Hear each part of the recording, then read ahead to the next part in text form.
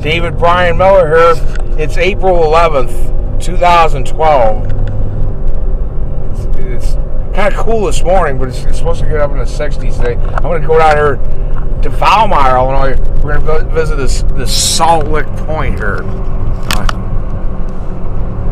This is this bluff here that you can see. You can see from the Jefferson Barracks Bridge. I always call it Diamond Head, because that's what it looks like from there. It looks like the Diamond Head in Hawaii, kind of.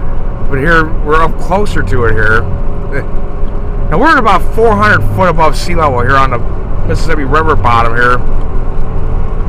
But I believe that the highest peak over there is about 820 foot above sea level, roughly. We're gonna go check this out. We're gonna try to make an ascent over here.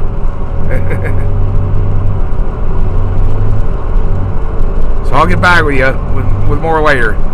Bye.